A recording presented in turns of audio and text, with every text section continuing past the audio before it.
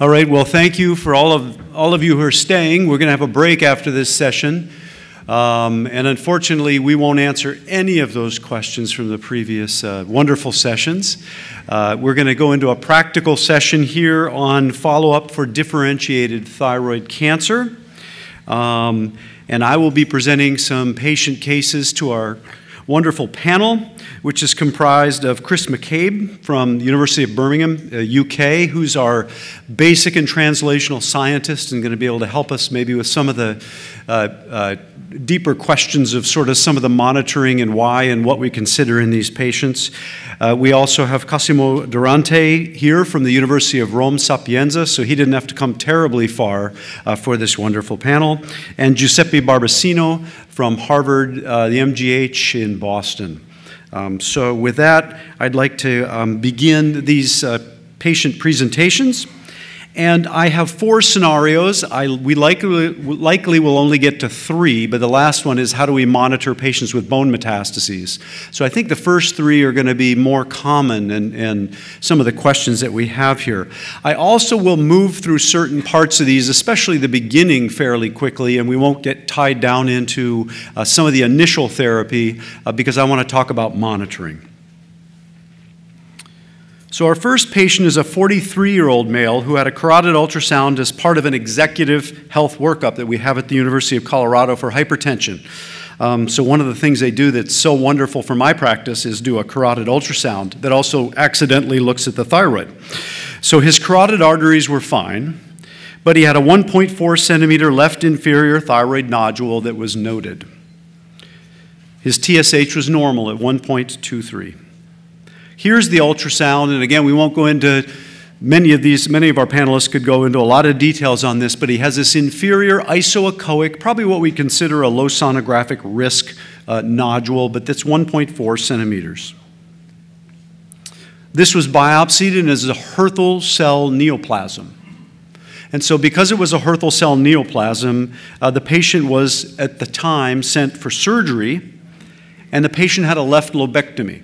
So now he's had half his thyroid removed, the other part looked normal, and it turns out to be a minimally invasive Hürthle cell carcinoma, right? Freaks us all out that this is a Hürthle cell carcinoma. What are we going to do about a patient with a Hürthle cell carcinoma? And I guess I'd like to start with Chris on asking him about sort of our understanding with this new information on the genetics and genomics of Hürthle cell cancer, and how that might help inform us on monitoring and or management of these patients.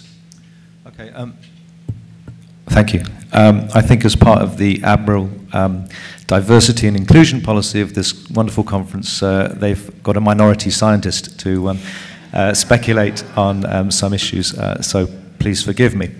No, I think this is a really interesting case, and there were 2 really fantastic publications last year published simultaneously in Cancer Cell from Boston and from the Memorial Sloan Kettering.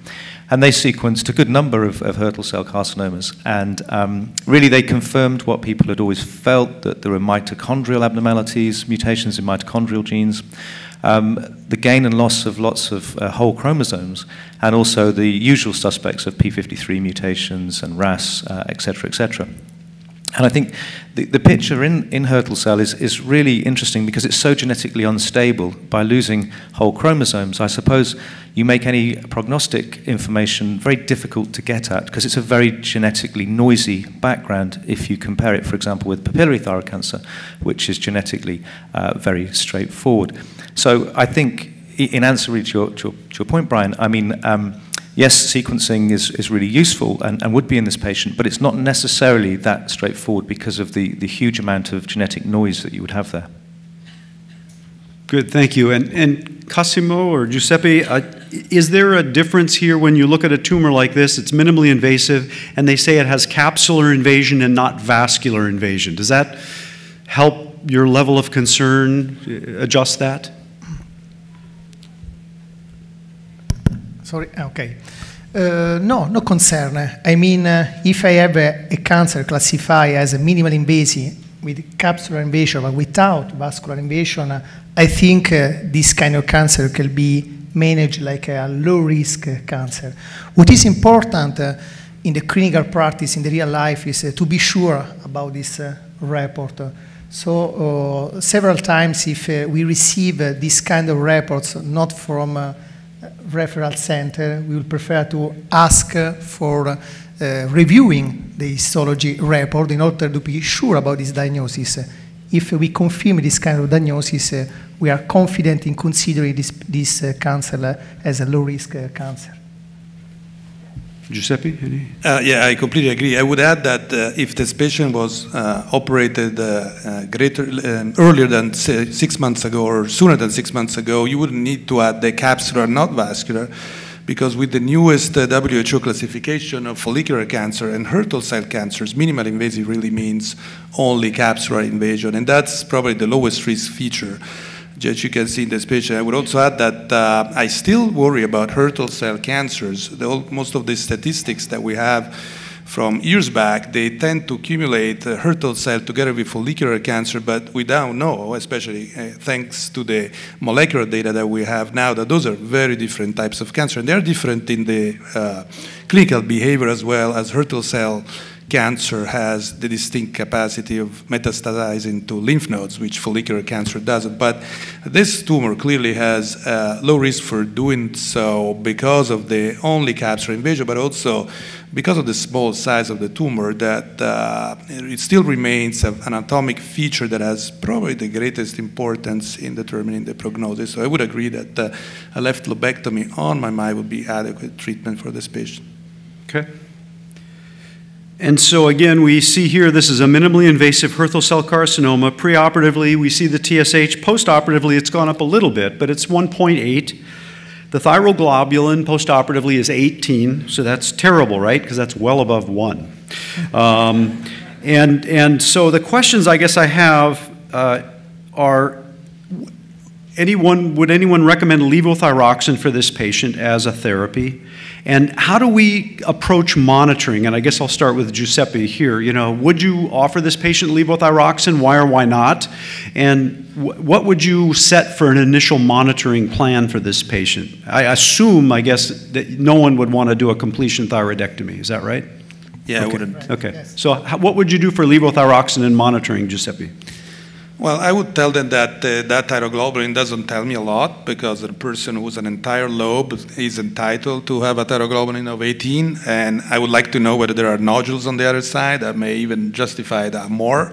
But it does happen to be quite variable in people who have had a lobectomy to have a thyroglobulin that is detectable, and I would talk to them about the possibility of suppressing that with levothyroxine, with the goal of easing the follow-up. And in a patient who is 43, maybe that's something that is worthwhile doing. But to be honest, there isn't a lot of data that suggests that that procedure improves outcome, definitely. And so I would have a conversation with the patient, and if he were to be amenable, I would probably go on levothyroxine and monitor the thyroglobulin afterward, just as a measure of safety. As I said, these are the cancers I worry the most after a lobectomy, the Hürthle cells, more than the follicular, just because they tend to be slightly more aggressive, and we've had surprises with those.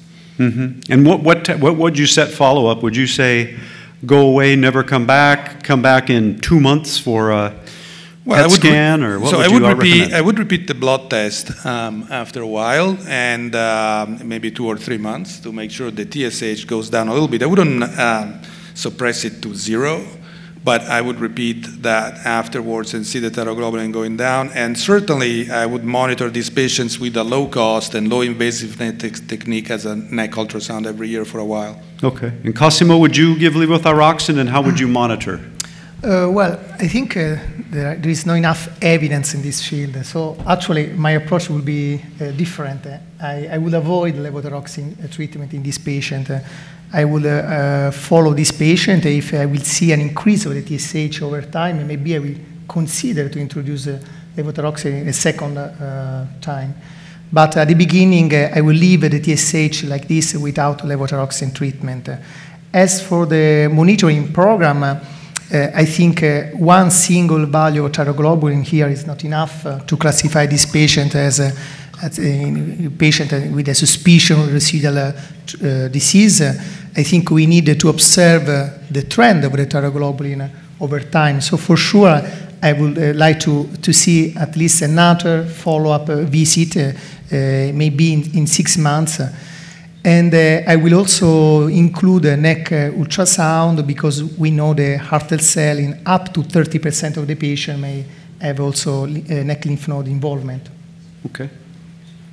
Well, we know that from the 2015 guidelines, one recommendation is for low-risk patients, which we believe this patient would be in, who have undergone a lobectomy. TSH may be maintained in that lower end of the reference range. There's not evidence that aggressively suppressing it is going to really change outcome. So thyroid hormone therapy may not be needed. If with a lobe alone, a patient can maintain a TSH in that target range. You do see that this is a weak recommendation based on low-quality evidence. I think we need more evidence in this area to help us.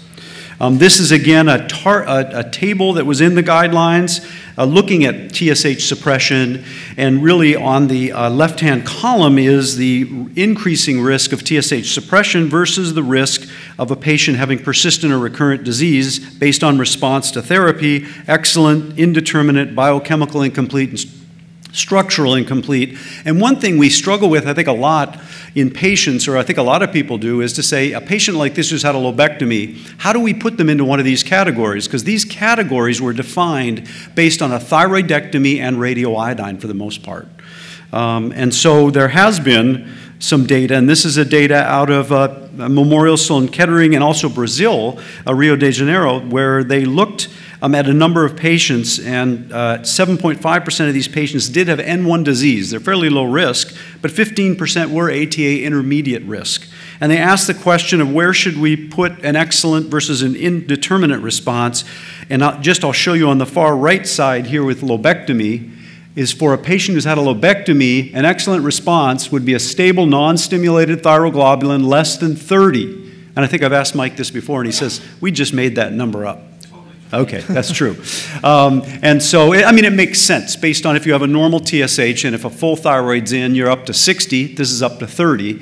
And then just non-specific findings on imaging or having antibodies, which this patient didn't have. So technically, this patient with a lobectomy would meet an excellent response to therapy. So we can do that. We can estimate these. We need more data, but we can estimate these for patients with a lobectomy alone. So when we get I think with a number of people out there who don't treat a lot of these patients, they say, how can I follow a patient after a lobectomy who's had cancer? We can. And like our panel said, is with following TSH, we can use thyroglobulin, knowing it's not perfect in somebody who has a lobe, but ultrasound is also very helpful. And I'll go past this. So we had this 6-month follow-up now on this patient. TSH is actually leveled out at 1.75, so it's not rising. Thyroglobulin is 17, so that's not rising. And the neck ultrasound is negative.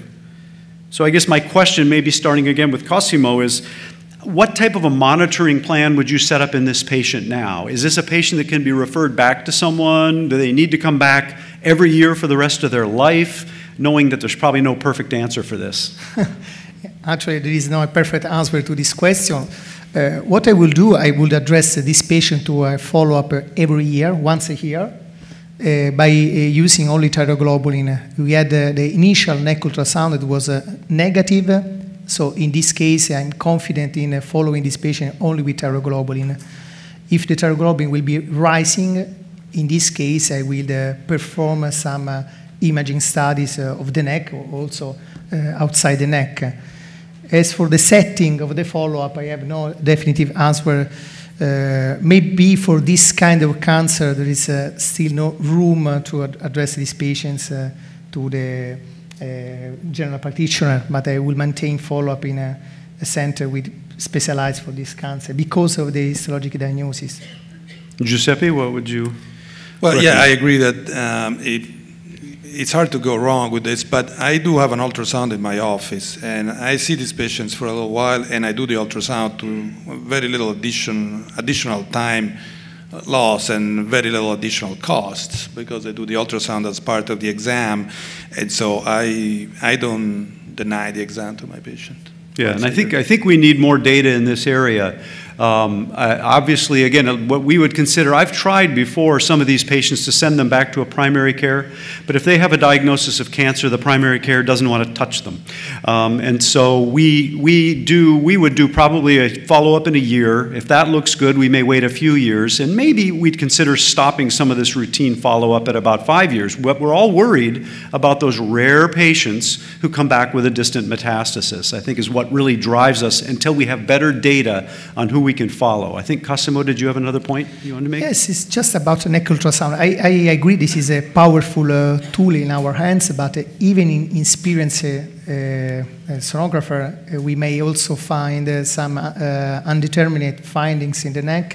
And sometimes these findings will be more an issue than something useful for the patient. So we have to keep in mind that in most of the patients there are undetermined findings that we should manage in these patients. Yeah, we need to do it ourselves and have a good technique and low blood pressure when we follow these patients, because we don't want to overly worry our patients, or we want to use radiology that, again, can easily distinguish these normal-looking and even indeterminate or non-specific lymph nodes without getting totally freaked out. I agree. And Chris, I guess a final question on this is, when do you think we're going to be routinely using molecular testing in a patient like this to help maybe risk stratify whether we should follow them more closely or not?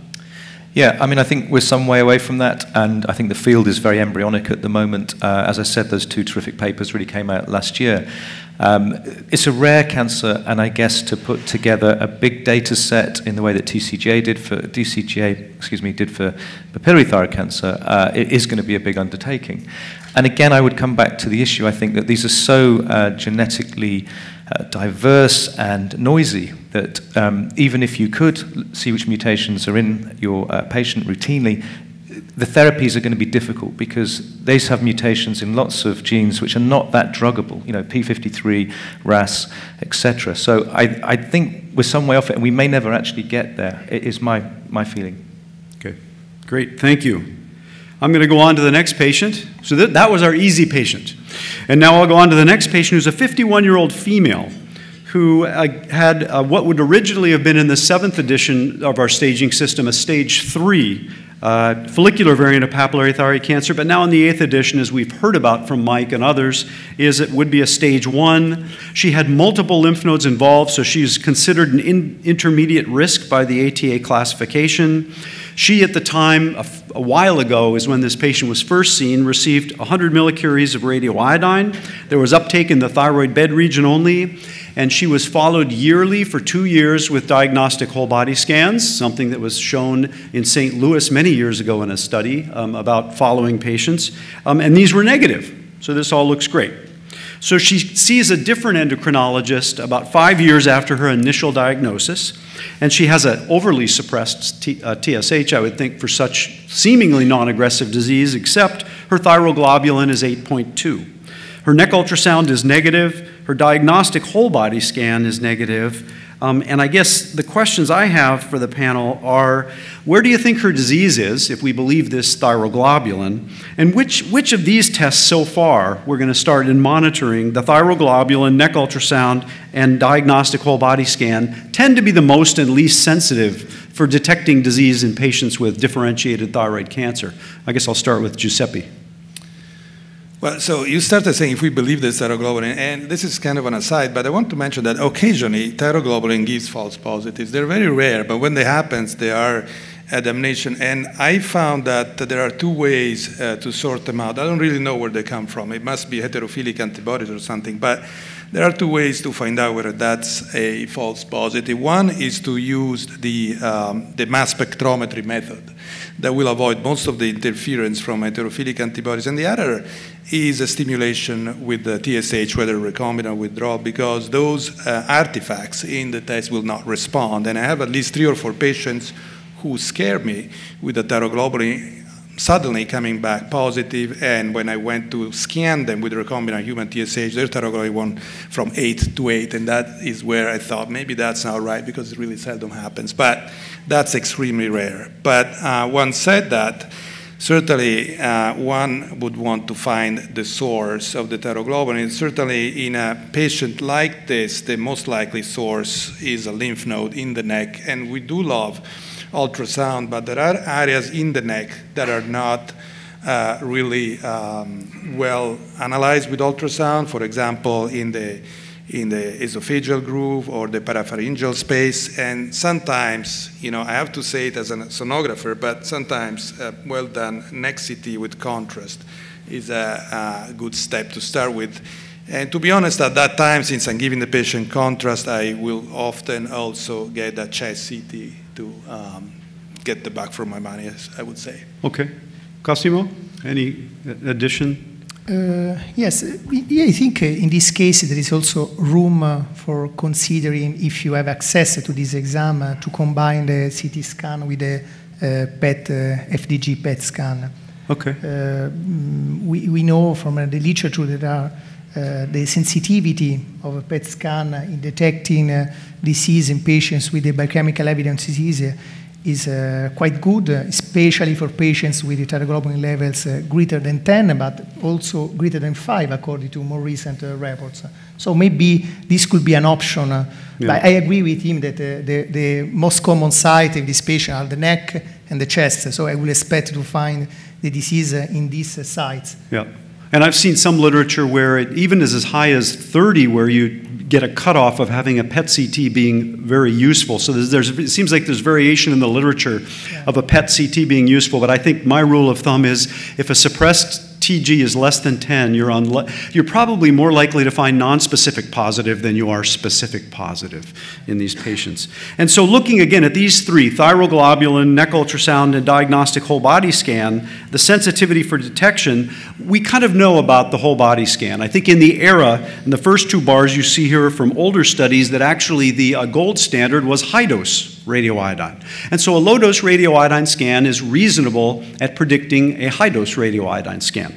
But if you look at the green and purple bars, and then there's a red bar that's not even shown there, these are studies that began adding other tests, CT scans, PET scans, other things. The sensitivity of a diagnostic whole body scan is very low. The utility of a diagnostic whole body scan is to ask, can I give this patient more radioiodine? Not, do they have disease? A sensitive thyroglobulin, and this older slide talks about stimulated, but when we now have a more sensitive thyroglobulin we don't really need to stimulate, can be quite good. But obviously, it can miss disease, especially in the presence of autoantibodies. Neck ultrasound is very good, because as our panelists said, this patient probably has disease in their neck. And a neck ultrasound is very good, but again, not perfect, because it could be disease outside the neck, or as Cosimo said, deep in the neck, low down, or very high up in the neck is where we miss it with ultrasound. So if we combine a sensitive thyroglobulin and an ultrasound in an antibody-negative patient, that usually is sufficient in a majority of patients to find the disease. So this patient, again, had this follow-up. What they decided to do was wait and watch to see what happens. So this is what happened 6 months later. TSH was still suppressed. Thyroglobulin has now gone from 8 to 58. A chest CT and a neck CT were done, which I think is very reasonable to look in this patient. And now they're deciding to refer the patient.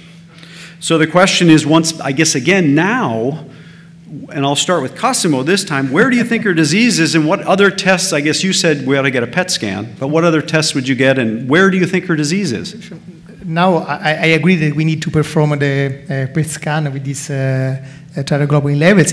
By considering the neck CT was negative, chest CT was negative, maybe we can think about the bones. The bones are... Think about the bones as well. Would you give this patient a large dose of radioiodine? Because then it could also show us where the disease is and maybe treat it? Or does a negative whole body scan diagnostically dissuade you from doing that? No, I will not use any empiric treatment with radioiodine. I will prefer first to stage the patients before choosing the right therapy for these patients. And then how about, as far as Chris, to increase, you know, in these patients we have a lot of things that can increase. We know the patient has this disease somewhere, and it's probably some disease that could be treatable. You know, are there other ways we can find it, I guess, and maybe use NIST to our advantage, sodium iodide symporter? Yeah, no, absolutely. I mean, the big irony here is, of course, the big imaging gene that we have in thyroid cancer gets selectively lost as the tumor needs more therapy and needs more imaging, because NIS, the sodium iodide importer, gets switched off. And I think there is a role here for trying to boost NIS expression and function, and I think it's something that isn't done clinically, but we do have drugs that can, in a subset of patients, very effectively switch NIS expression back on, things like selumetinib, which maybe in half of patients can bring NIS back into play. My group is obsessed at the moment, my research group, with the trafficking of NIS, and we've developed a story where we've actually mapped the trafficking of NIS, and we now have drugs which will push NIS selectively to the plasma membrane, which is where it can be active in taking up radioactive iodide. So I think, yes, Brian, to address your point, I think we do have the ability to give drugs to boost NIS, which might then give you enough sensitivity to see where exactly in the body the actual tumors are. But I guess we're not doing that, but that might be something in the future. Good, thank you. So the patient was referred, and it takes him a little while to get to the University of Colorado. So by the time she got here, her suppressed thyroglobulin was now 148 with a negative antibody. So we went back up, and what you do is repeat some of the studies. We did an echo ultrasound and actually found disease in her right neck, just lateral to the carotid, an irregular-looking tumor that was found, and we did a chest CT that actually found multiple small pulmonary metastases. Now, as Cosimo said, I looked at this thyroglobulin and I said, I don't know if this is all her disease, so we complemented that with a PET scan, and interestingly, the only thing that really lit up on her CT PET scan was this neck lesion, a very PET-positive neck lesion. So probably tells us, back to Chris's point too, knowing the flip-flop phenomenon, that this lesion is unlikely to take up, even if we gave a large dose of radioiodine, unless we could give some sort of a redifferentiating agent or an agent to get NIS to the plasma membrane. So knowing this patient had small lung metastases, but a tumor that if it grew in that area, we sent her for surgery, and she had a right lateral neck dissection. 3 out of 19 lymph nodes were positive. This one was 1.9 centimeters, extranodal extension, so it was being more aggressive, and there was just some microscopic positivity along the margins, but it was a gross total resection that was achieved in this patient. 6 weeks post-op, we cured her, right? Her thyroglobulin is now higher. So we did a really good job in this patient. So she then got a I-123 whole body scan. What I tend to do, especially if we don't know where she's gotten it, did they appropriately prepare the patient? We put these patients on a strict 2-week low iodine diet if we're going to do this. And then measure a urinary iodine, which was low in her. The diagnostic scan was negative. You see her thyroglobulin stimulated, and with the TSH that she had there. So I guess the question, and maybe coming back to Giuseppe, is would you give this lady an empiric dose of radioiodine because she's got a positive thyroglobulin, what looks like small volume disease, we've now well prepared her with a low iodine diet, or would you do other imaging? Well, you've stimulated her already. I would have done some imaging before stimulating her with the concern of metastatic disease in the central nervous system and potentially causing dramatic side effects. So I would have gotten an MRI of the head because I do believe that the disease is in the lungs, but I would be concerned about other locations that are not simply caught by a PET CT. So I would have done a brain MRI and probably would do it at this time before giving her radioactive iodine. The question whether to give radioactive iodine is a difficult one. But the bottom of my heart, I don't think radioactive iodine will do anything to this lady. But these metastases that you've shown in the lungs seem to be very small. And so probably below the detection of a PET CT and of a whole body scan, if they're not dense enough to show up and be completely negative in terms of uptake. If I can say something to the basic scientists in the room, we really need to have, if I had a wish that I can get granted, to have a test on the tissue that tells me which type of cancer is sensitive to radioactive iodine and which one is not. We've had a lot of molecular biology advances, and we need to have that, because if I had that in my hands on a patient like this, even doing on the nodal metastasis was removed, then that would be a major benefit. But in this case, I don't think I would give additional radioactive iodine. Chris? As maybe the only basic scientist in the room, and this is probably the first time that's ever happened, I apologize if half of you are basic scientists, but I agree. I mean, I think we just about have the tools to be able to do that. If you can get to the metastasis, if you can get to the tumor, you can measure the NIS mRNA expression and, of course, the other genes, TPO and thyroglobulin, et cetera, et cetera. What's more difficult is to know where NIS is in those cells. So if NIS is expressed, is it at the plasma membrane? And you can only do that, of course, through immunohistochemistry, and that's a little bit of an inexact science. I think we're most of the way there to be able to do that, but it's not easy, and I guess probably it's not happening anywhere in the world, but I don't think it's unsolvable. Great. And so what we did, and I think Giuseppe makes a very good point, and this was a while ago, and something I think I would have done now with this high of a thyroglobulin. I've always, obviously screened for neurologic symptoms in these patients, but we all know we can see patients who are completely asymptomatic. Usually they don't have large lesions, but we can run into trouble with thyroid hormone withdrawal or recombinant human TSH if in the CNS or axial spine they have lesions. So I think a lot of times we need to rule that out. This one, what we did was two things. One was measure a thyroglobulin by a different method. Because is there something weird about the thyroglobulin? Probably not, because it's stimulated with TSH. But in a different method, the radioimmunoassay method, it's the same. An MRI of the brain was negative in this patient. And we went on to do both an MR skeletal survey and a bone scan in this patient that was negative. And I guess maybe Cosimo, what do you prefer if you're screening the bones? If you're saying, I think this patient may have bone metastases, what test do you prefer for screening the bones? For screening the bone, I prefer the MRI. Even if the bone scan has a really good sensitivity, but for screening, in order in the meantime, to identify the lesions, also to stage these lesions, I will prefer MRI. MRI? Yeah. Okay. And so again, I guess especially to Cosimo and Giuseppe, would you now give this patient radioiodine or just watch them? I will give radioiodine. How much? These patients, a therapeutic dose, so over 100. Over 100? Over 100, Giuseppe, yes. would you give radioiodine? So when you did the whole body scan, that was done prior to the removal of the lymph node, right? No, after. After, so we don't know, because that node would be a very nice bulb to tell us whether this tumor is radioactive iodine sensitive or not. So we had and that tumor had a high SUV on PET scan, so unlikely to be concentrating radioiodine. See, so it was papillary thyroid cancer. Was the histopathology was the question? Yeah, follicular variant. No, the question was it wasn't dedifferentiated. No, it was papillary thyroid cancer. So I guess my answer to the patient would be, well, I doubt that this will do anything, but what else can I do for you? And so I want to sleep at night. No, I want you to sleep at night. With a dry mouth. And so we would say, with turning my head back, I would say maybe I'll give you a dose of radioactive iodine. Give you some radioactive to close the issue once and forever for you. Furio, would you give radioiodine to this patient? Of course. Of course, Dr. Pacini would give. So we gave radioiodine to this patient, 200 millicuries.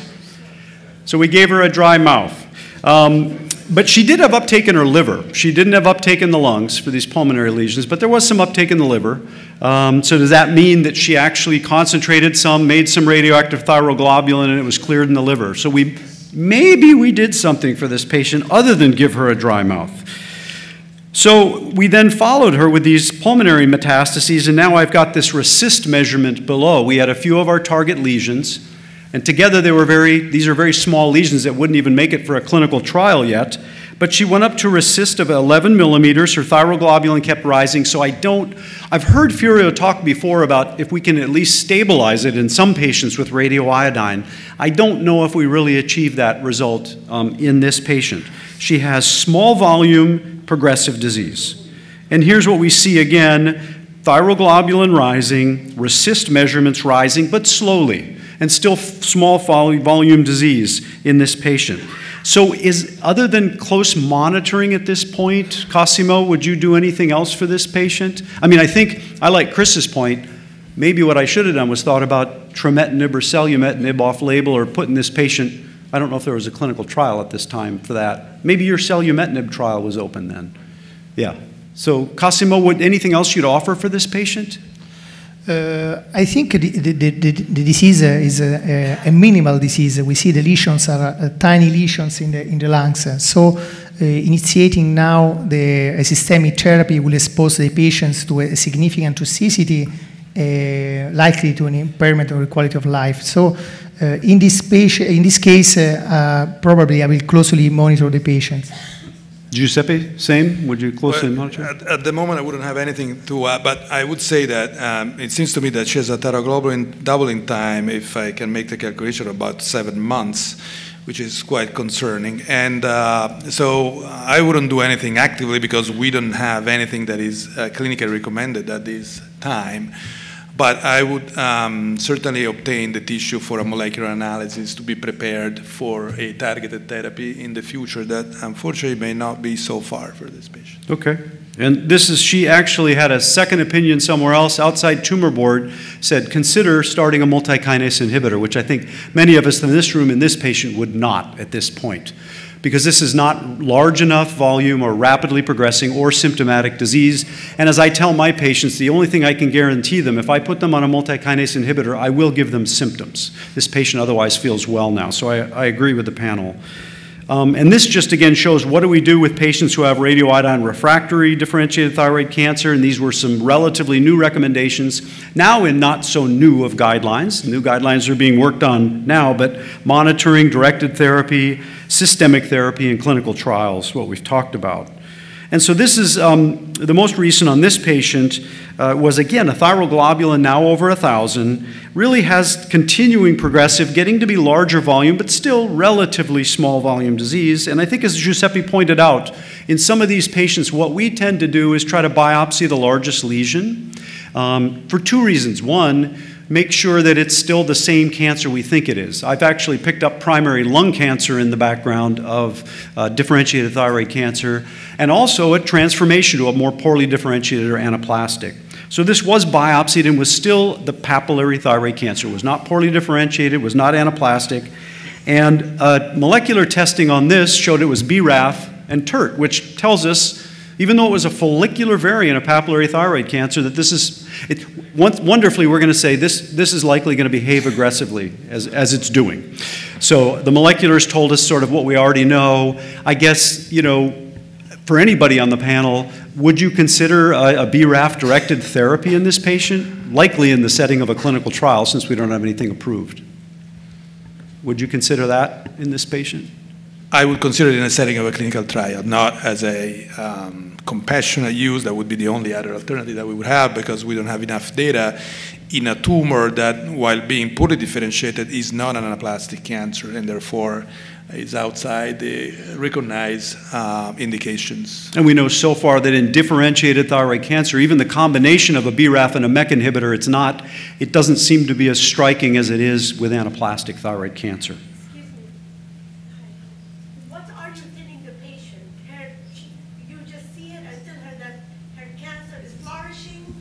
Thyroglobulin is rising, and you can't do anything for her? Exactly. No. No. I mean, what we're talking when we see the patient with this is I actually show the patients their scans. I go over the scans with the patients, and I say, look, you've got lots of normal lung. You have these small tumors that are definitely growing, so we're concerned. And if we had something we could easily offer you that would cause no side effects, we would definitely do it right now. But we need to monitor, to watch you closely. The patient feels perfectly fine, is asymptomatic. So at this point, I'm letting her know that this is concerning, that her tumor marker's going up, that her tumor's growing. But I think sometimes we get concerned and feel like we need to do something. And the something we do could harm the patient more than help them in some of these circumstances. Thank you.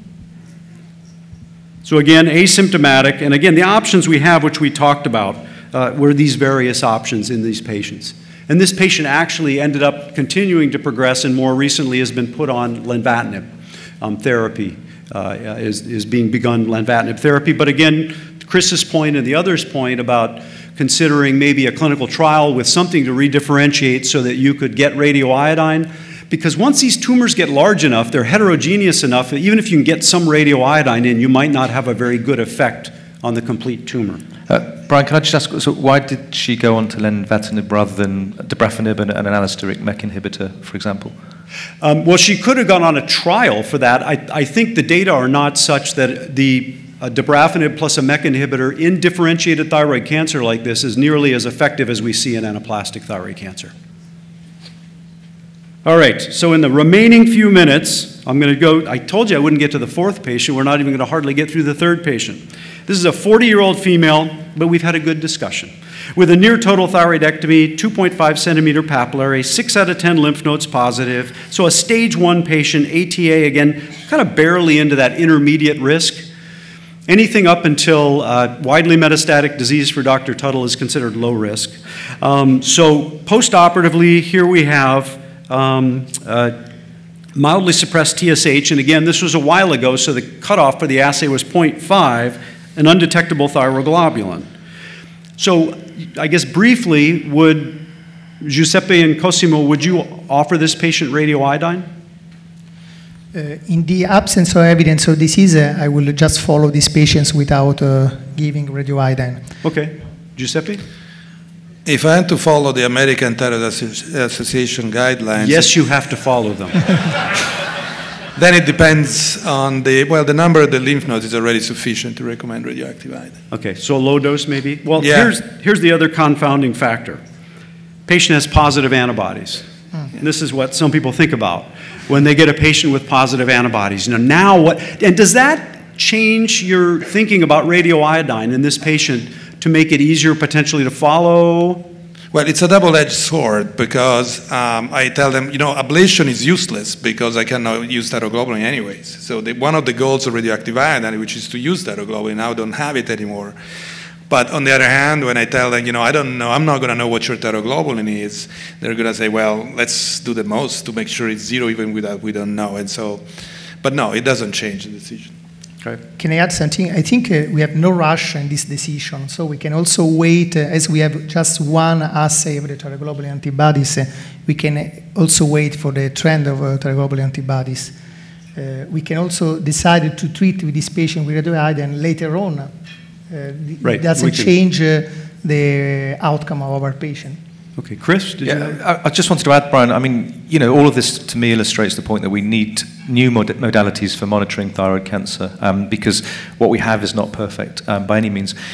There's been a lot of study on cell-free DNA, of extracellular vesicles, of microRNAs and long non-coding RNAs, and even, cancer cells which are circulating tumor cells. None of those are perfect, and my group did a systematic review of those last year. But there is some possibility, I think, in the future to maybe refine the technologies and to combine with what we know are the genetic drivers, and to provide another way of monitoring patients such as this, for whom it's very difficult to know what's going on, and where you can't really trust the thyroglobulin.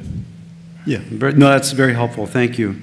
So again, I'll just briefly go through this. The general population, we do see thyroid autoantibodies, more thyroid peroxidase than thyroglobulin. Hashimoto's thyroiditis, it's almost a diagnostic procedure, common in Graves' disease, and actually we know that 20 to 30% of our patients with differentiated thyroid cancer will have these autoantibodies. And again, I think Carol Spencer and others have really helped us with this. One thing we need to do is, obviously, I think we in this room kind of know this, but what's called the manufacturer cutoff, that is to predict autoimmune thyroid disease. That is not to say whether you have or do not have autoantibodies. The cutoff in this assay that we had was 60. It doesn't mean below 60 the antibodies are negative. That's called the manufacturer cutoff. What we need to look at for our patients is the functional sensitivity, the lowest level they'll give us. In this case, in this assay, it's 20. So if you have somebody who has 40 and it says less than 60, it doesn't mean they don't have autoantibodies. It just means they're less predictive of autoimmune thyroid disease. And I think, again, Carol showed nicely that when she took sera from 144 patients who had, in this Cronus assay, positive autoantibodies, and MCO is the manufacturer cutoff, And functional sensitivity is what we just talked about. Depending upon your assay, they're very different. And there are many assays that will actually be negative and you still have autoantibodies, which is really a discerning fact when we have a patient. This is where we have a patient we think is higher risk and they've got a completely negative thyroglobulin. We ought to be thinking about maybe other assays for that patient. And I'll just go through this very briefly to finish up on this patient. And this is one thing I was going to say. This is what it says in the guidelines. We shouldn't routinely do preoperative. I do preoperative. I don't read our own guidelines. I think it's actually helpful to do preoperative to see if they have the autoantibodies because as very nicely Verberg and colleagues said that this could be a kind of an in vivo recovery assay. Because if you preoperatively, with a patient with a known thyroid cancer, get a thyroglobulin, the antibodies are positive and the thyroglobulin is undetectable, you know there's interfering antibodies. So I think it's a very helpful test to get preoperatively on these patients to look, do they have autoantibodies, and is the thyroglobulin going to be a reasonable tumor marker? So don't read the guidelines. So she got 75 millicuries, and I'll just kind of go briefly through her. She had a whole body scan that was negative, antibodies were coming down, and then what I wanted to talk about a little bit more, and I won't now, but is these other assays that we can use, the radioimmunoassay, the LC mass spec assay. We don't usually recommend recovery assays, but I know some people use them, but I think the predictability is not great in those assays. And then as Chris mentioned, other markers hopefully that we'll have in the future, because these are common patients that we see. So with that, I'd like to very much thank our panel and thank you all for attending and let you get on to your break.